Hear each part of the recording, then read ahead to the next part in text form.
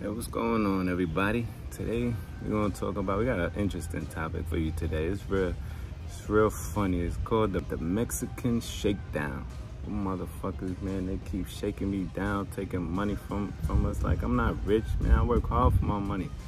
Shit, just like y'all do, just like everybody else. Stop shaking us down. Anybody who's been to, not everybody, but a lot of people who's been to Cancun or even Playa del Carmen or Tulum, they may have experienced this, getting shook down by the Mexican police. Being that we coming from America, or you may be coming from Europe, or other places that they deem, well, just being a tourist really, and they feel all tourists coming there have money.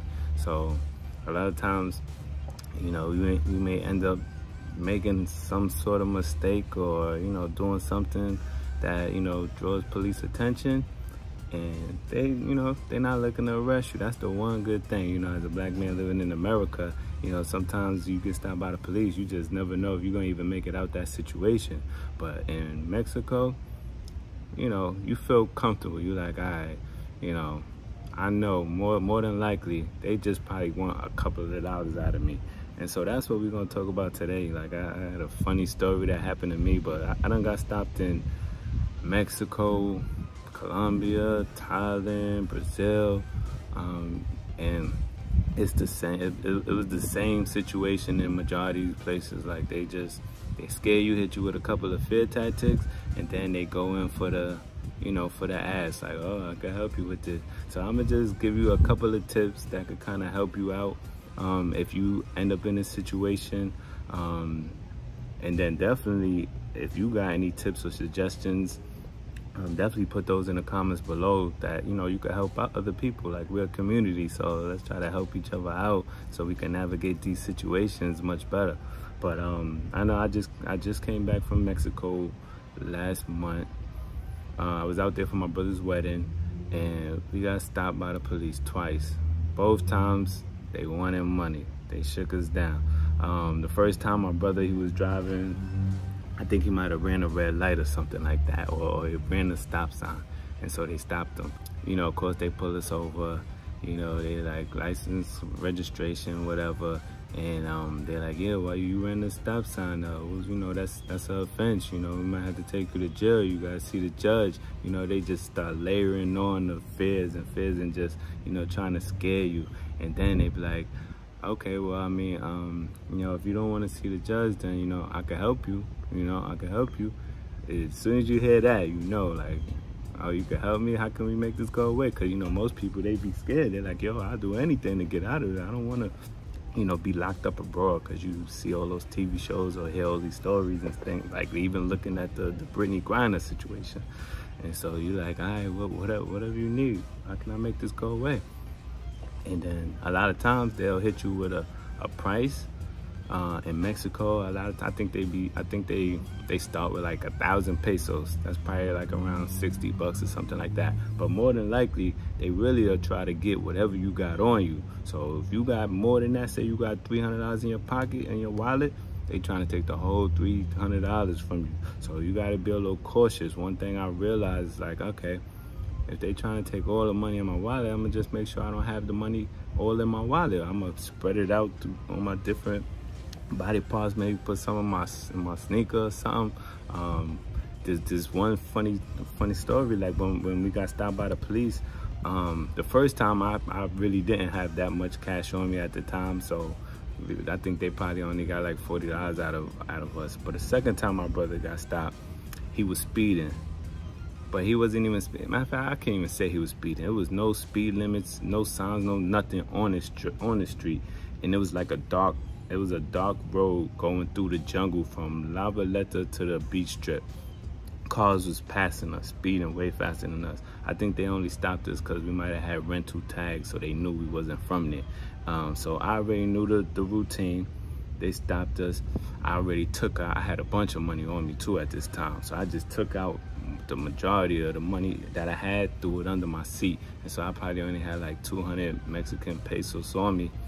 And so when they came, one came to his side, the driver's side, one came to my side. I was in the passenger, and they just start hitting us with the fear tactics. We already know the game because we got stopped 100 times by the police out there. And then they hit you, okay, I can help you, I can help you. And I'm like, they give their price. I think they asked for probably like 2,000 pesos or something like that. They wanted some bread this time.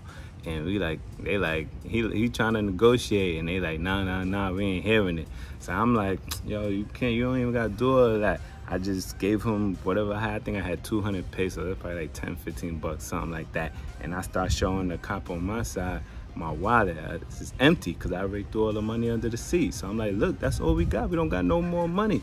And I guess once he seen that my wallet was empty and we really didn't have no more because I just gave him whatever was in my wallet, he talked to the partner and was like, all right, y'all go ahead or whatever. They just took whatever we got and was like, all right, y'all go ahead. And so that's one of the best ways to get out of, if they come to shake you down. But you gotta be on your P's and Q's. You gotta be you gotta be aware of your surroundings. You gotta know, like, try not to do anything that could cause any police attention. Like, you don't want to, run those stop signs. You don't want to speed. You don't want to. If you got the mopeds, I'm gonna give you my story. This is kind of funny, but I had the moped, and I think we was going to the club. We was staying in La Valletta.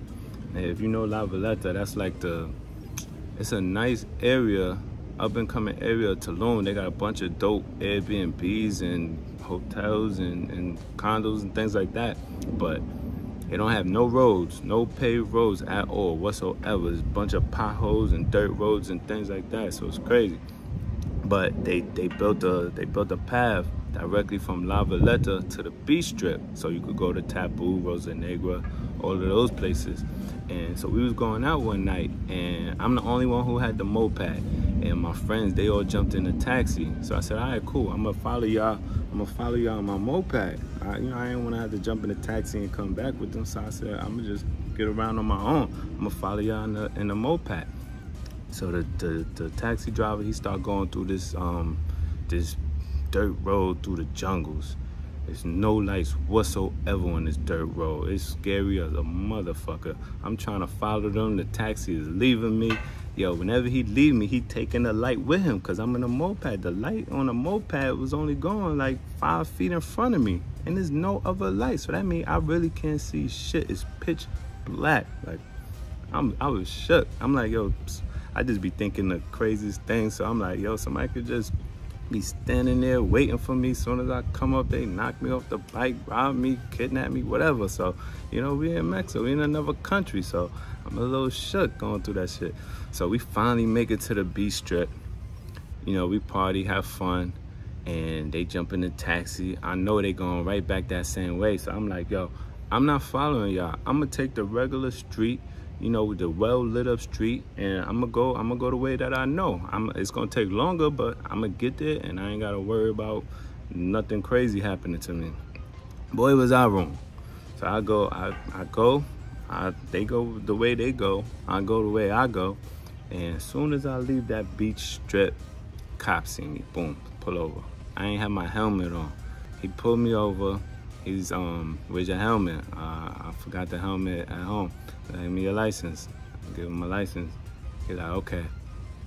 No helmet? You ain't getting this license back unless you give me 1,000 pesos. I'm like, what? I don't got 1,000 pesos. He's like, I don't care. You better get 1,000 pesos. You ain't getting your license back. I'm like, yo, that's crazy. I'm like, all right, so where, like, he's like, you go to the ATM or something. I'm like, where's the ATM? Ain't no ATM over here. He's like, yeah, there's an ATM. You gotta go down that road, down there. 5 minutes down that road, it's gonna be this hotel, and they got an ATM in there. Like, he knew all that. Like, he already got the whole thing mapped out. He probably do it to 100 people, 1,000 people. Anyway, I'm like, fuck, I need my license. So I go down that road. This road is just as pitch black and dark as the road I was trying to avoid. Like, I was shook again, like, damn. Anyway, but I'm like, yo, I need my license. So I'm like, all right, I just hope, I prayed. I'm like, I hope nothing happened to me. I finally make it to that hotel, take out the 1,000 pesos. That's like 60 bucks or something like that. And then I go back. I give him the 1,000 pesos, $60, and he like, all right, he give me my ID. He like, all right, go ahead. So then I go, and I'm driving. Mind you, when he stopped me, I'm still like 15 minutes away from the Airbnb I was staying at. So I still had a ways to go. So I finally leave him. I'm back on it, no helmet. I finally get to the main strip, the downtown area now, because we were staying close to the downtown area. So that's the 307 Central or whatnot. And I don't know if you've been on there, but cops be riding through that shit all the time. But it's late at night, so I'm hoping no cops is there. But nah, sure enough, I'm on there, cop pull up, pull me over, stop. I'm like, oh shit. He like, hey, where's your helmet? I'm like, I don't got no helmet. He like, oh, I'm gonna have to take you to jail. I'm like, nah, what you talking about? He like, nah, he like, listen, the only way you're not gonna go in, 1,000 pesos. And once he said that shit, I spazzed, I flipped. I was like, no, fuck that. I don't got no 1,000 pesos. I'm not giving you 1,000 pesos. I was like, your amigo just shook me down for 1,000 pesos, so I'm not giving you nothing at all. I was like, I don't have nothing. And he was like, what? I was like, listen, I don't got nothing. Your amigo just got me for 1,000 pesos. I don't got nothing else on me. He was like, how much? I said, 1,000 pesos. That's how much you got from me. And he was like, and I guess that's the magic number that they probably try to hit everybody for 1,000 pesos. So once I said that, that's when he was like, oh, all right, cool. He was like, all right, fine, go ahead. I was like, whew. So I dodged that one. I wasn't giving him 1,000 anyway. I don't know what I was gonna do. I was just gonna figure a way to finagle my way out of that shit. But he was not getting no more bread out of me. Anyway, so I made it back to the Airbnb. I'm like, all right, I'm definitely gonna make sure I got my helmet whenever I take this moped out. But that's it. Just make sure you're on your P's and Q's. Another thing, if you're coming into that country, I done been to a lot of countries, and I take Bud with me to a lot of places I go to, and for the most part, it's cool. You know, if you get out your state, your country, wherever with the Bud, then 9 times out of 10 you good. But Mexico, on the other hand, they do some random searching once you get through customs. So after they done checked your passport and you done went through customs, they randomly select people, pull people. Like as you walking out of the airport, they randomly grab you and pull you and say, yo, we're gonna search your bag. So knowing that, whenever I'm going to Mexico, I'll be extra cautious. You know, I'm not telling you to do this, but if you happen to try to bring any bud to Mexico, make sure you very good at and you know, packaging that shit very discreetly, and you can hide it to where it can't be found. Like I have a friend that you know, randomly selected her for the search, you know, and she had probably like an 1/8, which is 3.5 grams. Small amount, very small amount. They found it in her bag. Oh, hit her with the scare tactics. Oh, yeah, we gonna have to take you to jail. I'm sorry, you know. And they played it out for a while. Like they just kept hitting her with stuff. You know, you probably gotta see the judge. It was her birthday weekend too. They like, yeah, you probably gonna have to see the judge, but you can only see the judge on Monday. And this was like a Friday, so she like shook. She like, I can't go to no messenger. She like, I want to enjoy my birthday. She like, what the fuck? So they just kept hitting her shit. Then it was like, you know, we could do something about this. We can help you.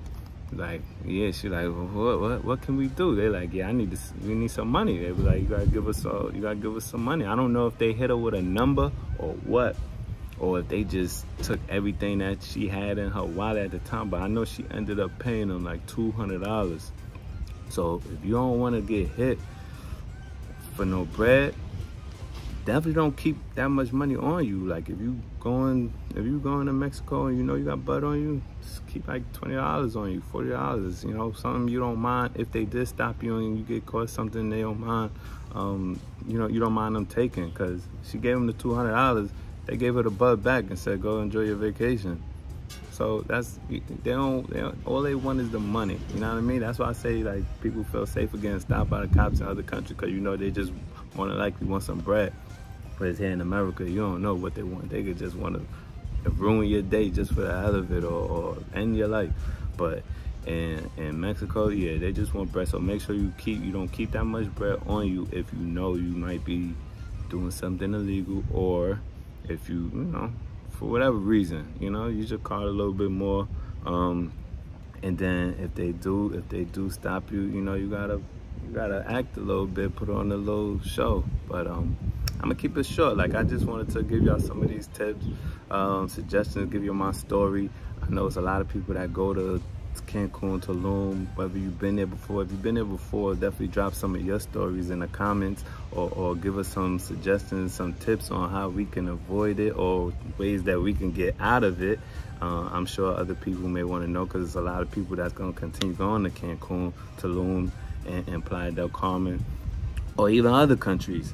And these suggestions could definitely help them. So definitely drop those in the comments down below. Please like, subscribe, and turn on the notifications too. I'm going to be dropping a lot more content like this, and I definitely want you to get all of the gems and nuggets that I'm going to drop. Drop some reviews on some of the dope places that I've been to. Yeah, so definitely subscribe, like, comment, share this video with whoever you know going to Mexico. Share this video with them. And I appreciate y'all for listening and watching my YouTube. Thank you.